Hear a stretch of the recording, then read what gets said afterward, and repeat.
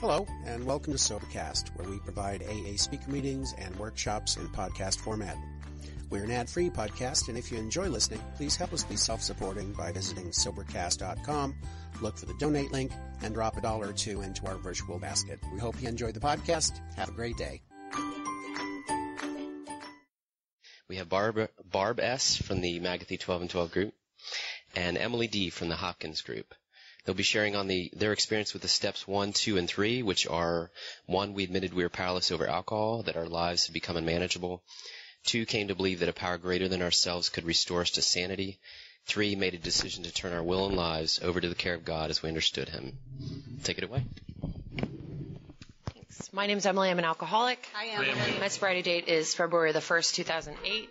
As he said, my home group is Hopkins.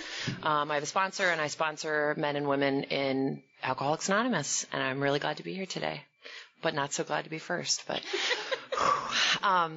anyway, I was very grateful to be asked to speak on 1, 2, and 3. I actually did a third step with a sponsee the other night, and it's just as powerful doing it with somebody else as it was first time I took the third step. But stepping back a little bit, I've heard people say that they did the first step before they ever came into AA, and I have to admit that I'm one of those people. It wasn't a problem for me to come in and admit my alcoholism because I had been doing it in bar rooms for years. My mother got sober when I was 19 years old, and she was whisked away to rehab, and I felt really bad for her, and because I was just beginning to really get started drinking. I was in college, and that summer, while she was at Father Martin's, we learned about alcoholism. My father took my sister and I to the Dick Prody lecture series at Shepherd Pratt, and we learned about the science behind alcoholism, the disease, and it was that summer that I diagnosed myself already at 18 or 19. I knew, hearing this man talk about what the disease, how it came out in people, I could relate completely. And so now the only picture I have of alcoholism is my mother, and she functioned up until the age of 50 when she got caught drinking at school. She's a teacher. So that was kind of an issue. But that was my picture, was my mother had a great life. She was funny. She was always there for me. I was nervous when she got sober she wouldn't be funny anymore. Because her alcoholism, I still don't think affected me in that many negative ways. It really was not that kind of a thing. But she was hiding it. I mean, it was not positive for her, but the alcoholism that I had seen was, so I would drink for 30, 40 years, and then I'd get caught, and then I'd be whisked to some beautiful rehab, and at this point I'd have kids and a husband who had taken care of me, and that was going to be my life. Well, that's not really how it played out. I got sober at 23. That was not planned. And my alcoholism progressed much more rapidly than my mother's. She drank, cases of Coors Light. I was, slamming hard shots and drinking bottles of wine before I left the house. And that was not how she drank. So my story was not the same as hers, but it was exactly the same as hers. We both got to the place where we were completely powerless over alcohol and our lives were unmanageable in two very separate ways. But because I had been to that lecture series and I had some idea of what alcoholism was like, I kind of knew what to expect. I kind of understood that once it got bad enough, you went to AA and it started getting better. I wasn't afraid of this place. In fact, I knew it to be a safe place. I had been to meetings with my mother and I liked what I saw. I mean, you guys didn't seem scary or intimidating. It seemed like a nice place to be when I was in my 50s and had to get sober. So when I got arrested at 23 for blowing 3 times the legal limit, I had spent a night in central booking. I, by the grace of my higher power, got a message somehow that was the end. I don't know. It came loud and clear in that jail cell. That was it. That I had my run, that it was done. At the time, I couldn't have told you it was my higher power, but it was absolutely my higher power because 23-year-old drunk Emily doesn't make good decisions. She doesn't make the decision that, that alcohol is ruining her life and she needs to just, calm it down. I never tried to control it. Because like it says in the big book, when I would try to control it, I didn't have fun. And when I had fun, I could not control it. So I never tried to control it. I knew that I couldn't, because at this point I knew I was an alcoholic. The whole time I knew I was an alcoholic. I knew I had the genetic predisposition to alcoholism. And so why try to control it if I know that I can't? So, I got the powerless kick. I knew that, if I had a wretched hangover all day, it wasn't even worth swearing off because I was going to drink that night. I worked in restaurants for years, and all it took was one person to put that idea in my head. Even if I, in the morning was like, maybe I won't go out. All it took was one of my coworkers to be like, where are we going tonight? And I was there, I was completely powerless over the bar scene. I was completely powerless over being seen. It was that whole see and be seen thing. I was obsessed with it. I had a gigantic ego and thought, if I got sober, the auto bar would go broke. What would, who would sit in my chair at Club Charles? Like, what would happen? And I found that there are plenty of young drunk girls in Baltimore that have taken my place. I'm 6 feet tall. I think it took 2 or 3. But for real, like I just, I knew something had to change, but I was terrified. I knew I was powerless. I knew my life was unmanageable.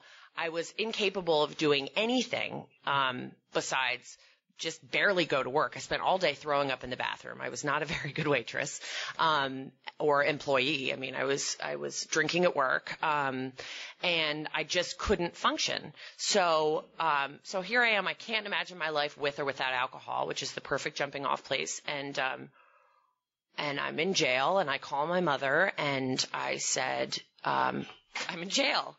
And she said, thank God, because she knew that it was jail or the morgue that would be calling at some point.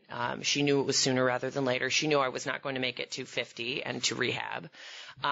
So it wasn't like the movies. I didn't get immediately picked up by my parents. I had to wait it out a couple more hours. And then I got home, and she gave me her copy of the well-worn big book that she had received in rehab.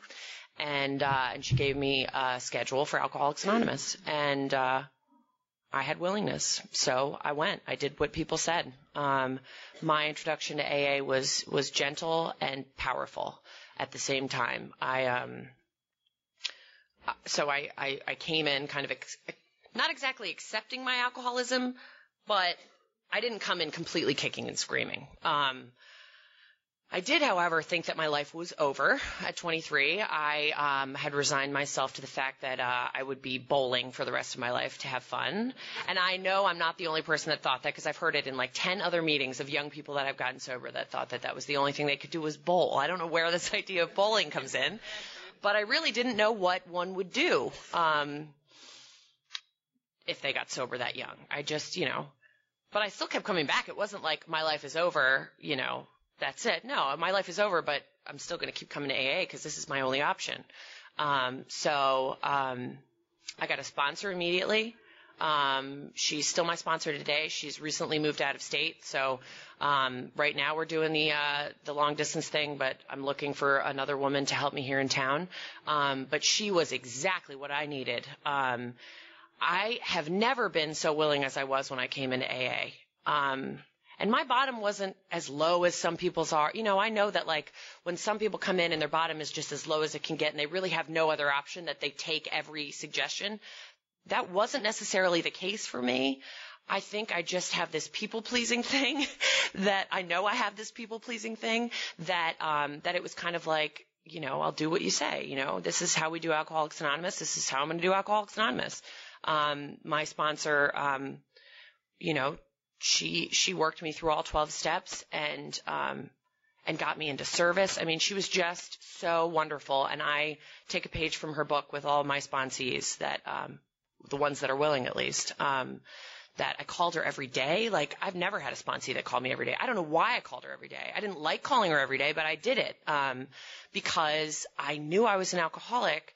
And this is what she said you guys did. I didn't know that other people weren't doing this. I didn't know it was an option not to do it. I didn't know it was an option to like smoke pot and like all this other stuff. Like I didn't know that stuff. If I had, I might have, not called her every day and done the marijuana maintenance program. But like I heard this is what we do, so I did it. And I think that's the reason I'm here today, that I continue to do it. I grew up Catholic, begrudgingly so. I took a philosophy class in college, decided there was no God, and decided that meant I didn't have to go to church with my parents anymore. And then here I am in AA, and I have to find a higher power, and I've got this God of my youth and this non-God of my college years, and how do I rectify the two? And I read. It's so funny. I love that I have the same big book that I had when I was getting sober, because I have all these little notes in the margins because I was a good little AA student. And there's a point where I was reading We Agnostics, and there's just a little note in the corner that says, who am I to say there is no God? I just started bawling one night. I had about a month sober. I was reading We Agnostics in bed before I went to bed, and all of a sudden my hardened heart opened up, and I couldn't deny that there was a higher power. It didn't look the way that my higher power of my youth looked.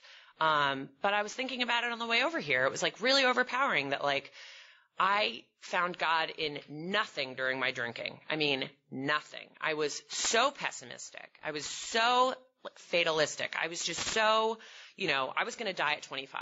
I'm 29 years old. I'm on borrowed time now, but I was going to die at 25.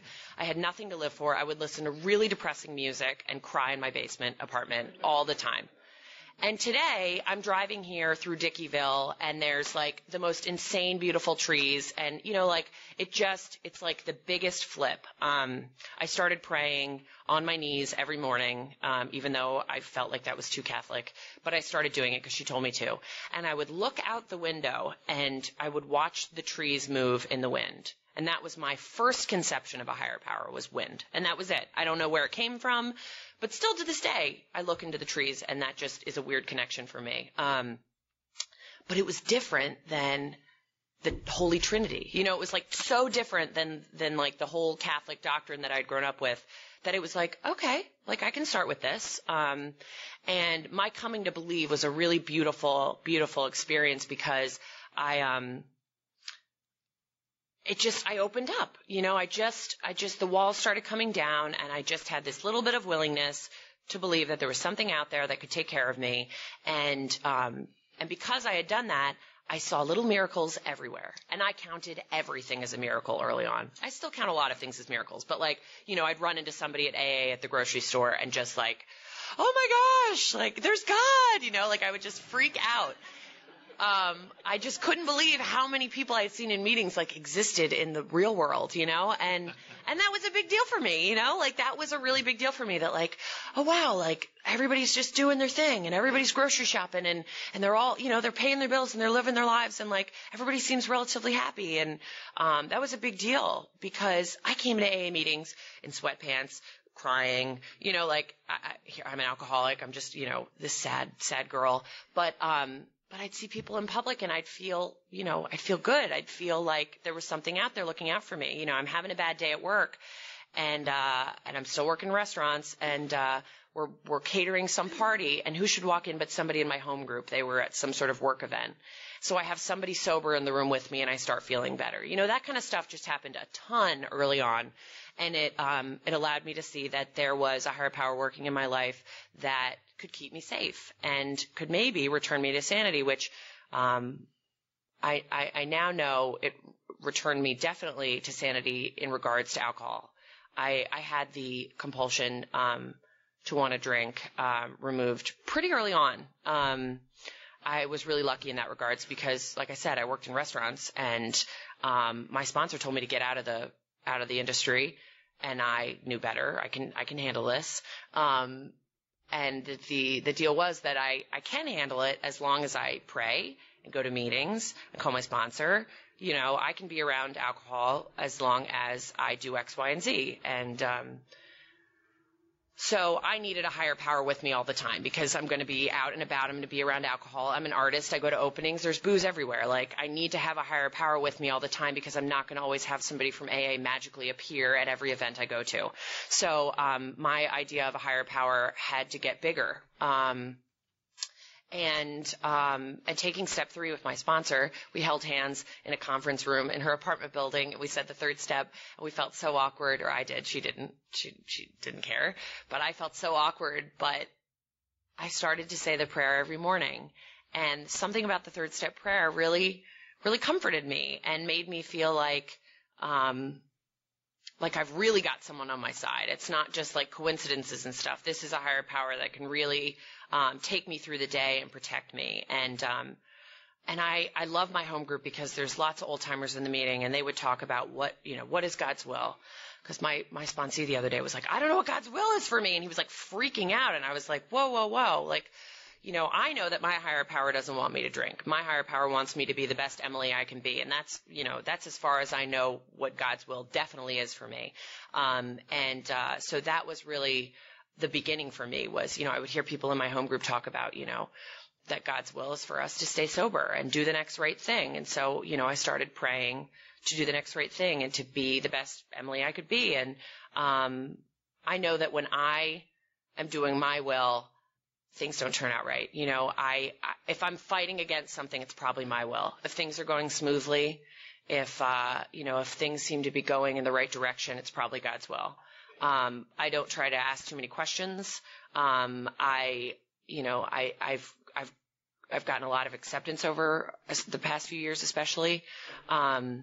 But it's been an incredible, incredible journey. And I learned more about the third step, especially as more hardships come up. At year 3.5, my mom got stage 4 melanoma, and I really had to rely on a higher power to take care of not only my life, but her as well, and the family. And I got so much more prayerful in that third year because I needed it. I was living in Moscow at the time, and it was the first time that a thought of a drink was so strong I could taste the vodka. I mean, it was really, really, really, really scary. And I really needed to rely that my higher power had me and had my mom, and the doctors had her. I really needed to just put it all aside and know that that my higher power, if my higher power can relieve me of my alcoholism, he can walk my mom through cancer treatments. And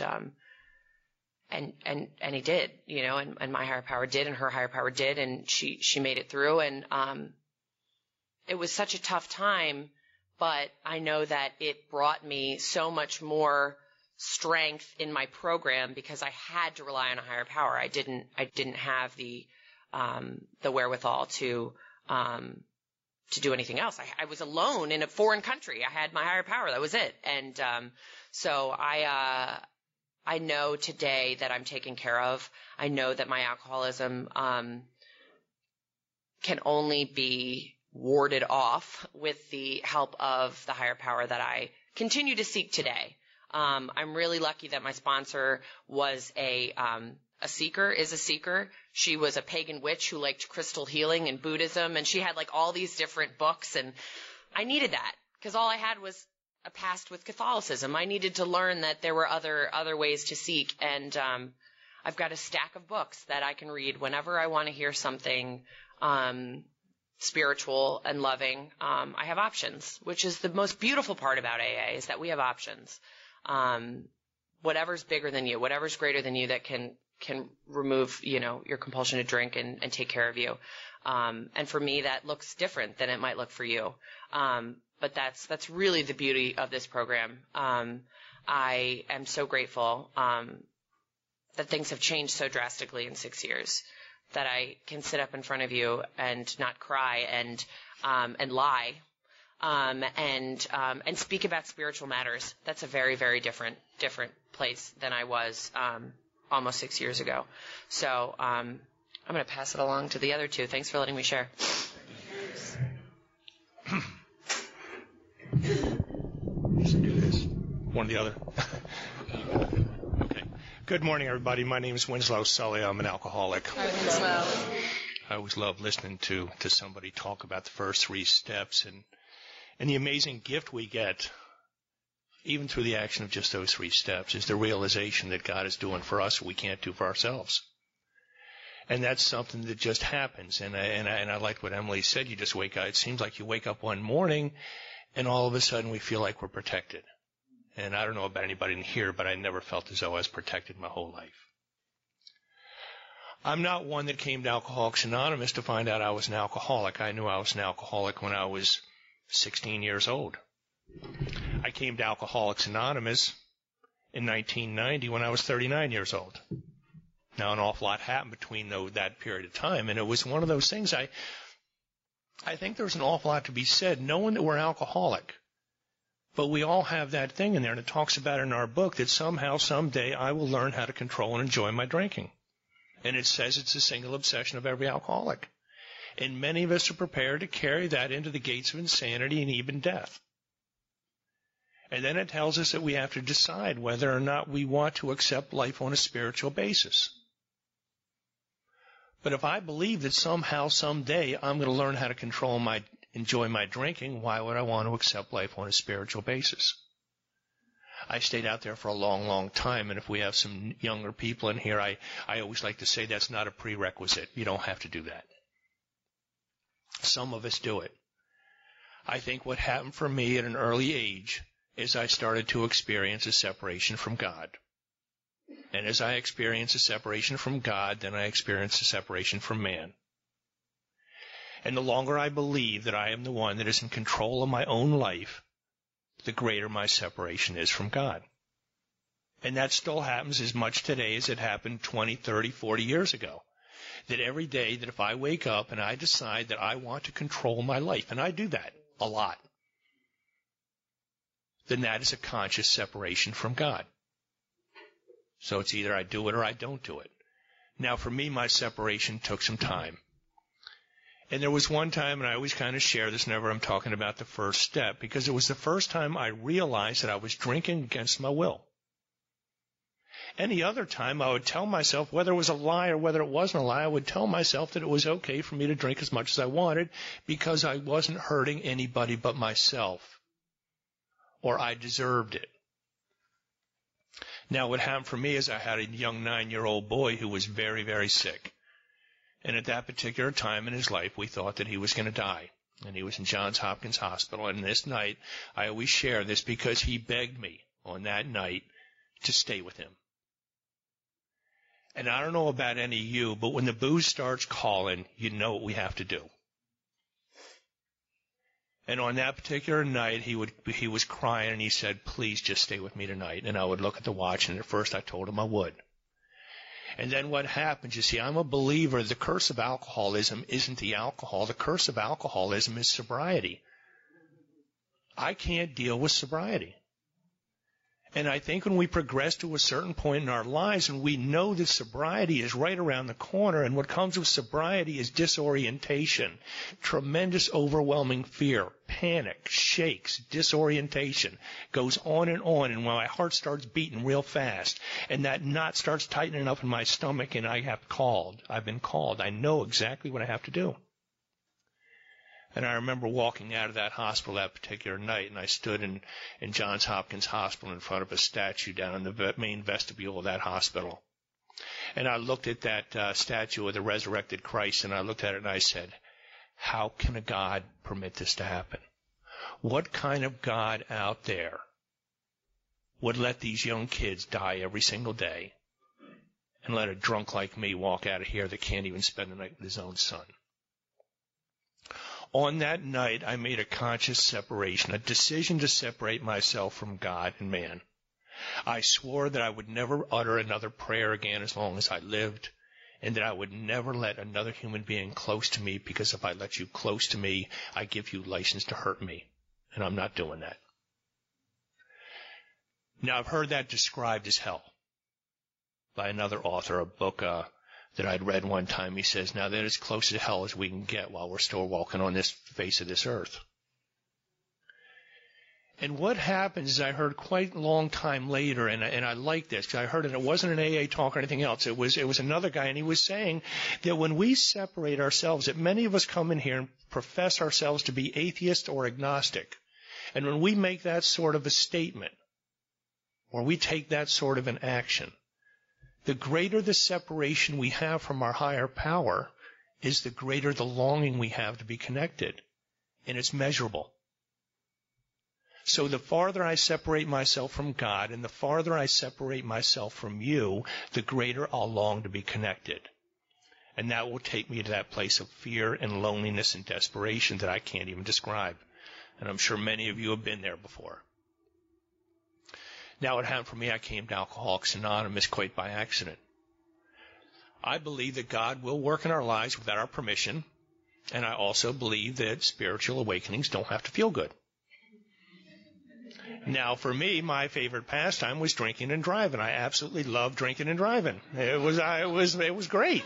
There is nothing like getting in a car, getting yourself some nice six-pack of beer, a bottle under the seat, turn that Somebody Done You Wrong song on the radio, and just sit back, and life is good. And the only thing that can ruin that is another human being. And in this case, it was a couple of Maryland state policemen. And on that night, they turned me over to my wife at her place of business at about 1 o'clock in the morning and said, "Does this belong to you?" That's a horrible experience, let me tell you. I'm standing there, these two state cops, I'm in handcuffs, she's in front of her coworkers, and she gets a job of taking me home. Terrible place to be. I woke up the next morning, I stole the tags off my son's car, I went to work on time, because I always went to work on time. I sat there, my wife called me on the phone, and what she said to me was that she was sick and tired of the hell and misery she had I had put her through for 18 years, and that for the first time in my life I was to do the right thing and not come home. A couple minutes after that, my boss called me in. They sent a letter across the table, said that they'd noticed I'd been intoxicated on the job on several occasions. I had 30 days to put my life together, or I was fired. This all happened in 12 hours. I've been arrested. I've been put in jail, turned over to my wife. My boss was going to fire me, and my wife told me never to come home again. And other than that, I was having a good day, right? And I'll tell you, I still hadn't done a first step. They told me I could go to rehab, and I went to rehab. And believe me, I don't think there's a right or wrong way to come to AA. I just think it matters what we do when we get here. So I went into this rehab, and they told me to do a first step. I don't fault them, but what they said is I should list out my powerlessness, and I should list out my unmanageability. I should write it all down on paper, and I should share it. Our book doesn't say anything about that, but that's what they told me to do, so that's what I did. And what I learned is I learned that I know how to manage a first step, because if I can manage what I'm writing, therefore I can manage the outcome, and I can manage the reaction that I'm going to get when I share it to 50 people. So I learned that if I'm manageable in writing my first step, then I'm not powerlessness, and I've never done the first step. Of course, I believed I had because they told me I had. I went home. I decided it was important for me to fix my family because they were broken. It's funny the ideas we get in rehab, isn't it? We're a month sober and say, I got it. I'm going to straighten the whole thing out with everybody now. So I go home to straighten everything out, and on Mother's Day in 1990, my wife threw me out. Best thing she'd ever done for me. And the reason it was the best thing she ever done for me, because on that day, on that particular morning, and it was on Mother's Day, all the information that I'd learned, good, bad, or indifferent, from sitting in these rooms of Alcoholics Anonymous made that movement from the head to the heart. And I understood. I understood what it was to be powerless over alcohol. I understood what it was to be unmanageable. I believe that the first step, and many people disagree with me, is a gift from God. First step is ultimate grace. That for whatever reason I get to a point in my life where I no longer have a good idea, a bad idea. I don't have any idea. I don't have a plan. For the first time in my life, I did not have a plan on how I was going to get out of the jam I was in. I'd come to Alcoholics Anonymous. I weighed 130 pounds. My skin was gray. I shook. I shook inside of these rooms for a year. I could no longer read, and I certainly couldn't get up in front of a bunch of people and say anything at all. That's what I came to Alcoholics Anonymous with. But I conceded to my innermost self that I was alcoholic and I was beyond human aid, and I reached out to the only thing I knew how to reach out to, and that was a member of Alcoholics Anonymous, because I didn't have anywhere left to go. And he asked me to come stay with him, and I couldn't come stay with him because I have this thing called pride, and the pride gets in the way to tell me that I still have to pull this off by myself. I had had 39 years of conditioning telling me I had to pull it off by myself. So how does a guy like me surrender to a God that I don't understand or I don't know anything about? I did the very best I could with my steps for my first 7 or 8 months of sobriety, and I didn't do well at all. But I did as much. I believed in as much of God as I could on a daily basis, and I turned as much of my will as I could over in a daily basis. What I love about our literature, it says if we have the faith of a mustard seed, that we can form a beautiful foundation. My faith was in Alcoholics Anonymous because I had nowhere else to put it. So I had to get a belief. So I come to believe a little bit. I believe the entire solution to our program is presented in the second step. I've always believed that. Because I believe if I'm going to go out and pick up a drink at any time in my life, it's because I stopped believing. It's not because I stopped working. It's because I stopped believing in the solution. I stopped believing in you, and I stopped believing in God. Now, for me, my second step experience came again as an act of God and not an act of me. I'd been asked to go to a retreat. It wasn't an AA retreat. It was just a retreat. And I was an isolator. I stayed all by myself, and I was walking around the grounds one this particular night, and I didn't want anything to do with anybody in the world. And I was feeling terribly lonely, and I walked up, and a guy stopped me, a guy by the name of Tom, and Tom stopped me, and he said, I want you to do this. I want you to go up to your room tonight. He says, you're one of the lucky ones. I said, why? He said, because you came in here, many of us come in here, and we have all sorts of perceptions, or learned perceptions of what God is and what religion is, and we have all sorts of opinions. He said, you're lucky because you came in here with an empty bag, and all you got to do is fill it up. That's all you got to do. And he sent me up to my room, and he said, go read Dr. Bob's story. And I went up there, and I read Dr. Bob's story. And there's a paragraph. I'm going to paraphrase. I'm not going to get it exactly right, but in Dr. Bob's story, there's a plus spot in there that says, if you think you're an atheist, an agnostic, or suffer from some other form of spiritual pride which prevents you from accepting what's in this book, then I feel sorry for you. And I remember pausing for a second, and I'm saying to myself, I said, well, that makes two of us. Me and Dr. Bob. And I closed the book. And I went to sleep. The next morning I woke up. Something had happened. One guy went to bed, another guy woke up. To this day, I cannot tell you what happened. All sorts of us, I believe every last one of us in here are more than happy to share about the God of our understanding, but I've learned that the God of my understanding is really the God of my creation. That I will always create an image of God that's satisfactory to me, and that's what I pray to.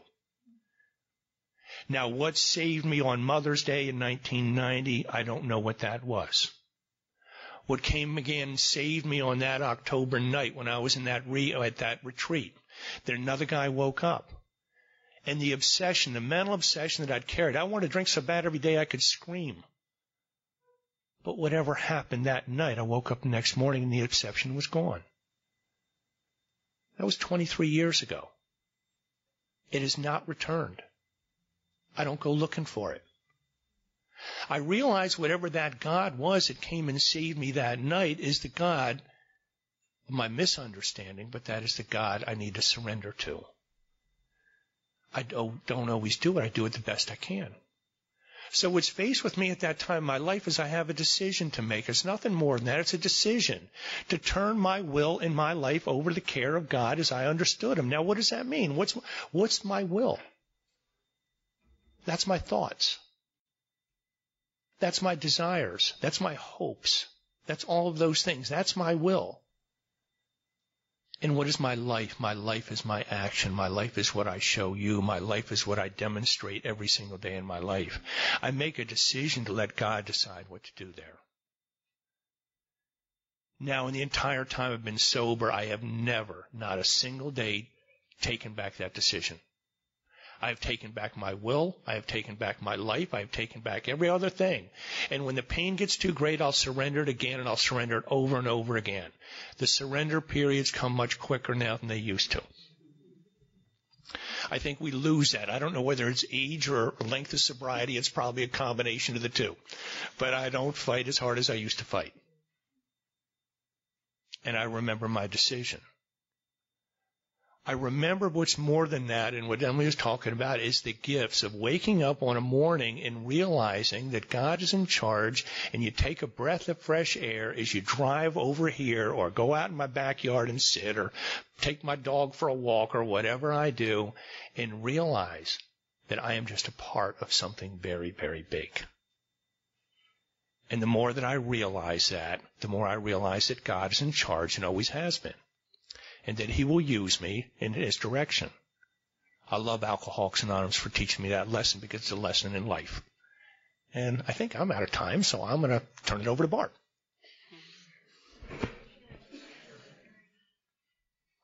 Wait for the microphone, man. My name's Barb. I'm an alcoholic, and I hate microphones, especially right here. My home group is the Magathy 12 and 12 group, and my sobriety date is August 1st, 1987, and I'd like to thank the committee for asking me. It's always a privilege and an honor to give back to AA. July 31st, 1987, I did what I did every single day for years prior to that. I came home, I got drunk. I drank, I got drunk, I blacked out, I passed out, and I puked somewhere in between. There was nothing you could have told me that night that would have convinced me I had a problem. There was nothing you could have done to tell me I was an alcoholic and that I needed help. I wouldn't have heard it. I wouldn't have listened. And I came to the next morning, August 1st, 1987, about 10 o'clock in the morning, and I knew. I know today that's the grace of God. I didn't know it then, but something had happened. You know, the curtains had parted, and I knew I had a problem. And thank God for the volunteers on the phones, because at 10 o'clock on a Saturday morning, AA was there, and they answered the phone. And I remember the guy said, "Can I help you?" I said, "Is this Alcoholics Anonymous?" He said, "Yes." I said, "Well, I am one, and I need help." And the most important question I had after that was, how much does it cost? I don't know how you were at the end of your drinking. You know, if you said $10 a meeting, $20 a session, whatever it was, I didn't have it. I literally drank it all away. And the guy said, "No, it's free. It doesn't cost anything." And then he asked me if I could go the rest of the day without picking up a drink, and he would find me a meeting that evening. I said yes. Thank God for the gift of desperation. I knew Alcoholics Anonymous existed.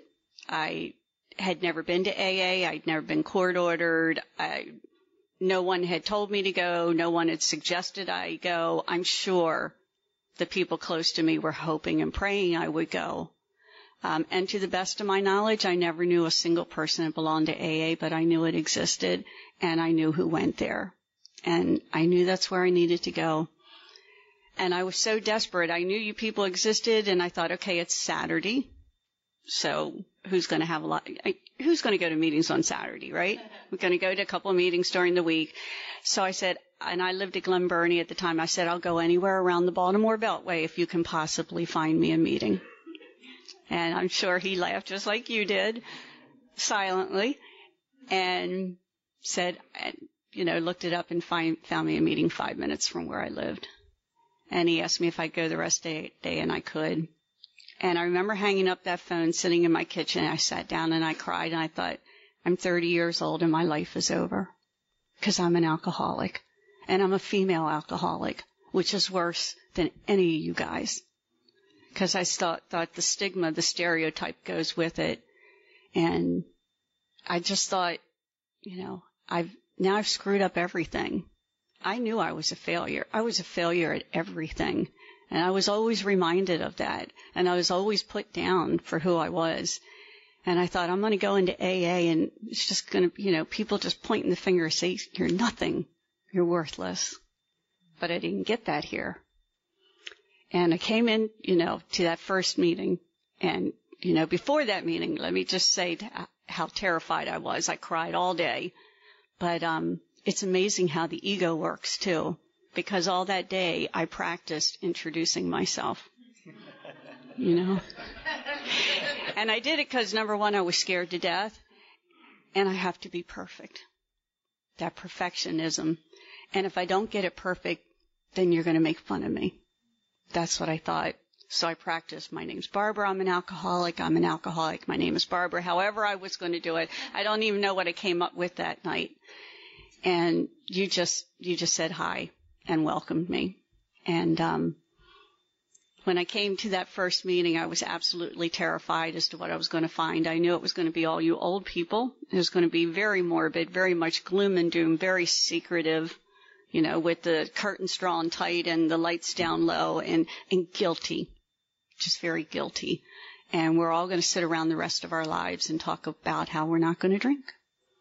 And thank God that was the only solution I had. I didn't know there were detoxes. I didn't know there were rehabs. I'd never even heard of them. And I guess that's just not the way I was supposed to get here. And again, I had never been introduced to Alcoholics Anonymous to that point. So I come around scared to death. And the first person I run into is a woman I've been working with for the past 5 years who was at her second meeting of Alcoholics Anonymous.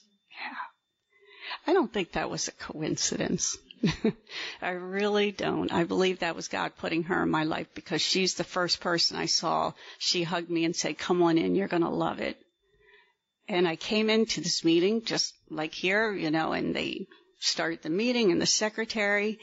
And, this guy started talking and he's telling his story and it would just get worse and worse and worse. And I thought, and everyone was laughing. And I thought, how tragic that you're laughing at all these things that happened to this guy. How can you do that? And then I realized he was laughing more than anybody. And I could relate to a point, but then he started going where I hadn't gone. He had the DWIs. He'd been locked up. He'd lost his family. He'd lost his kids. He'd lost the jobs. He'd wrecked the cars. All the things that I said, I'm not that bad. It didn't happen to me. And I started slowly comparing out, but he got to a point in his story. He said he got a point in his life where he was sick and tired of being sick and tired. That's the first thing that got my attention in AA. I thought, okay, there's one more person on the face of this earth that knows how I feel. And I really thought he was the only one. I didn't realize there were millions of us. There were other people that actually felt like I did. And I was immediately attracted to AA, and that first part of the first step, but when I got here, you couldn't say anything wrong. I knew I was an alcoholic. The night before, I wasn't. It was that quick, that decision, and I've never doubted that I am an alcoholic. I never doubt that, and I am grateful today to be an alcoholic because of the life I have today. The second part of that first step, I had a lot of problems with that unmanageability part. I thought my only problem was I drank too much, and other than that, I was just fine. Thank you very much. Because of all those things that hadn't happened. And I went around for the first couple of weeks saying, yeah, I'm an alcoholic, but. Yeah, I'm an alcoholic, but. And I am so grateful today. I wasn't then, but very grateful today for the honest people in AA that weren't afraid to tell me the truth. And a woman came up to me and I said, yeah, I'm an alcoholic, but. And I said, I'm not that bad. And she said, well, how bad did you want to get? And she said, maybe you should start being grateful that you're here now. And she assured me that if I went back out, all those things that hadn't happened were waiting for me. I've also been told that in Alcoholics Anonymous, just because I quit drinking, my disease has kept progressing. So that I have to remember how I felt that night I came in and how desperate I was, that I wanted to get sober, and that my disease has progressed 26 years worse. I can't imagine my life getting any worse than it was the night I got here. I really can't. But I believe it's true. I was at a meeting not too long ago where the speaker said his disease has been doing push-ups this whole time. Just waiting for that moment to tell me, you really weren't that bad. You're okay. And I know my disease is patient, and it does creep up on me. I hear some people say, oh, they used to have drinking dreams. I still have them all the time. And in the dream, it's already too late. I've already taken the drink. And I'm always getting ready to celebrate an anniversary, and I'm always figuring out how I'm going to lie to you people and pick up that chip, because I am not picking up a one-day chip, and I wake up grateful every time it happens. When I got to the second step, the insanity part, I didn't really think that applied to me because I didn't have any papers. I'd never been locked up, I'd never been strapped down, and that's all I thought of insanity. And again, I didn't think I was that bad. And, a really good person, Alcoholics Anonymous, said, well, why don't you think of it as insanity being the inability to make sound, rational decisions when it comes to alcohol? Okay. I got that one. Because if there was a time, the wrong time to get drunk, I found it. And I don't care at whose expense it was, whether it was with my husband at the time, whether it was with my son, whether it was in front of my parents. I remember my dad's big retirement party at work where I was 3 sheets to the wind. They said, anyone want to make a speech? Yeah. Yeah, that was one to remember. Yeah.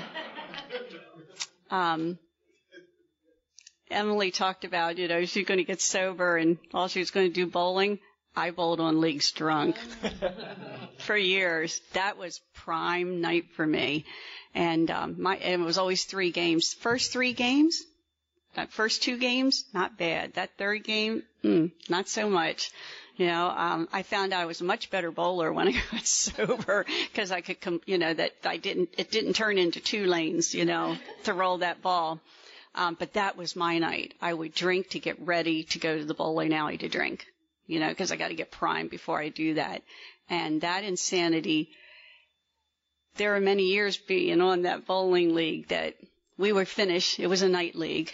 And back then they had a late night bowling league you could get on. It was bowling for S&H green stamps, and you could get these stamps and win all these fabulous prizes. So my husband and I loved doing that. And we're bowling now. I am 3 sheets to the wind by the time we even start, but I keep drinking. Excuse me. And one night, I think we must have been newlyweds at the time because we were still, very lovey-dovey and affectionate and all that good stuff. And we're bowling. I am totally tanked. And I remember I'm sitting next to him and we're kind of nudging each other. And I decide, well, I'm just going to go down and give him a little nibble on his arm. I didn't realize that he had gotten up to bowl and somebody else had sat down. As soon as I bit the arm, I knew it wasn't him. That was a drunken stupor. That was insanity. And I knew those people, too, and they never talked to me again. Those are the kind of things I did, when I was drunk. Those were the funny things. The things that weren't funny was when my son was still in a crib, my husband wasn't home from work yet, and I needed another drink. And I would leave that baby in a crib and leave the house and go to the liquor store to get what I needed.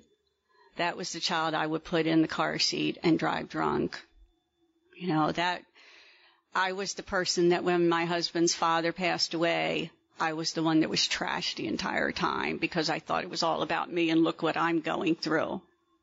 I was the one that mortified my family and my friends and did crazy, outrageous things when I was drinking, and I was a blackout drinker. There's a lot of things you would have to ask people. I knew, because I don't know what I did. Sometimes I was really grateful I wasn't a blackout drinker. What I didn't like were the friends that say, do you know what you did last night? And then they would proceed to tell me. And the only way I could get past that was to drink again, to make all of that stop, everything that I was doing. I came to Alcoholics Anonymous, and I remember looking at that third step, and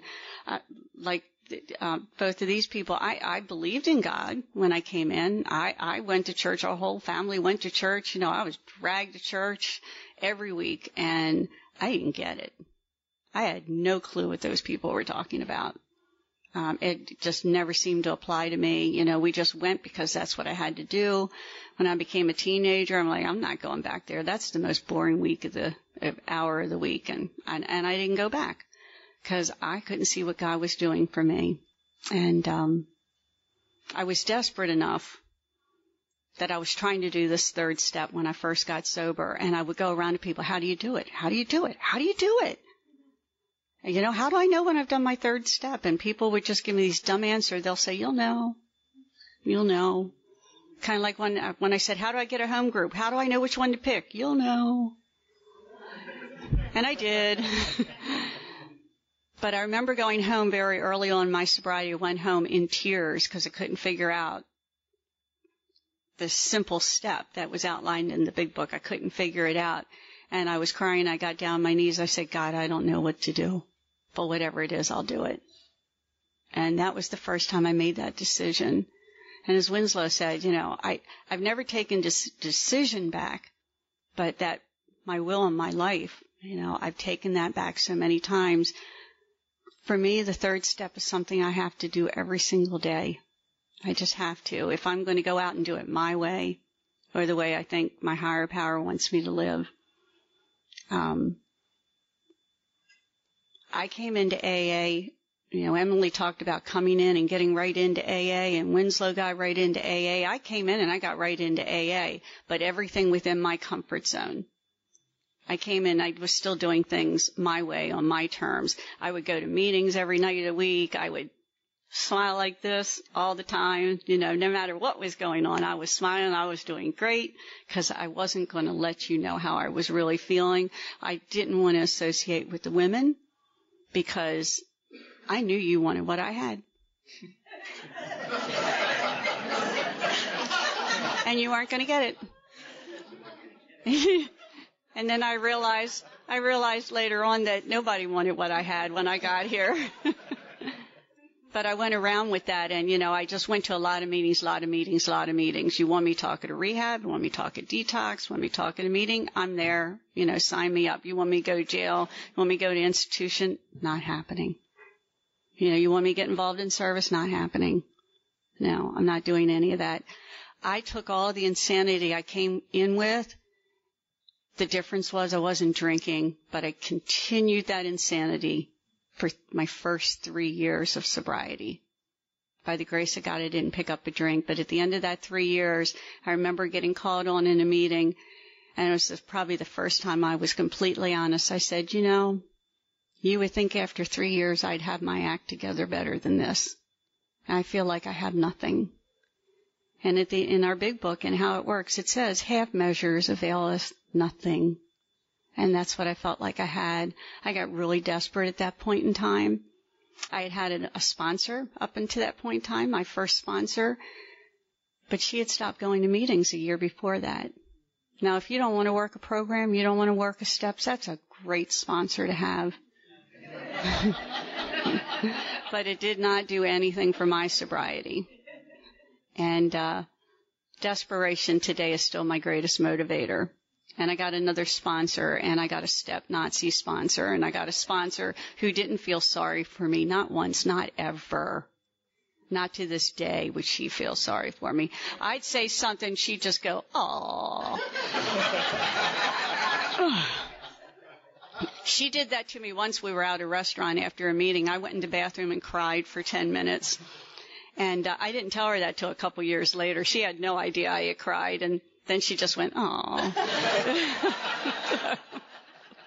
She was exactly what I needed, though, at the time.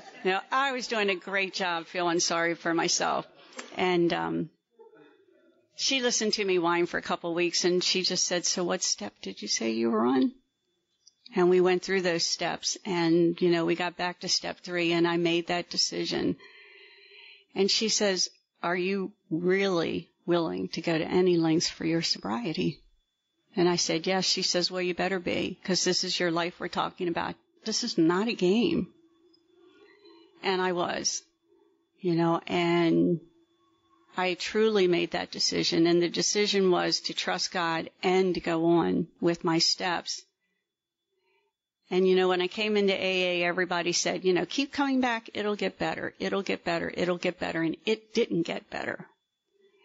But when I was finally willing to work this program, I started to get better, and I had to make that decision to go on with the steps.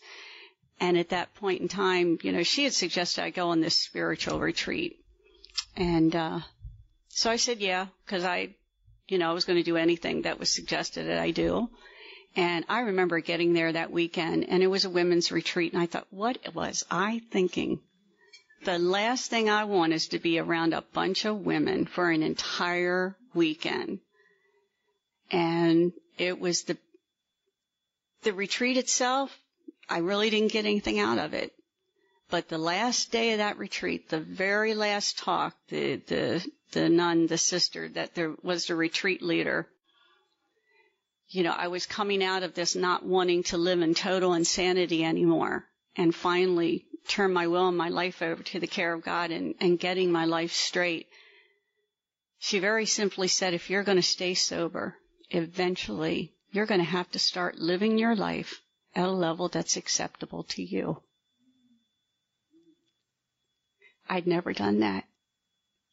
I lived my life at a level that was acceptable to you, so I could fit in with the guy I was with, whatever was acceptable to him, the friends I wanted, AA is the first place I came to my entire life where I felt like I fit in. And I still feel like that today. And I can tell you what, if I came into AA and I didn't feel like I fit in, I would be out the door. Because that is just as important to me as it was the first night I got here. And today it's my responsibility to make sure I'm standing at the door, to make that new person feel welcome, and to let them know it doesn't have to be that way anymore. So, and we are out of time, so thank you for letting me share.